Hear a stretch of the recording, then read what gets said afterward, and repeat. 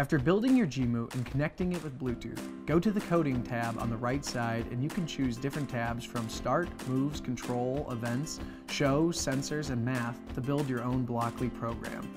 Simply click, hold, and drag your selection into place in the order you want, making sure that the top of the tab of each move is aligned with the bottom recess of the action before it. The Start blocks allow you to start and go back to start.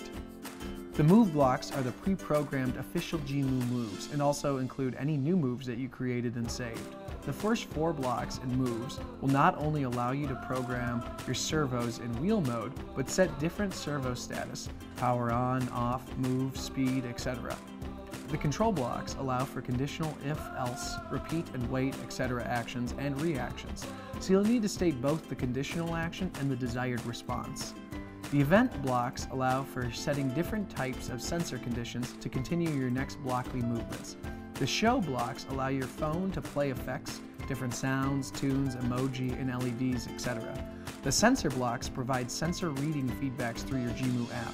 The math blocks allow you to program with numbers, setting variables, condition equations, number-related logical sequences, etc.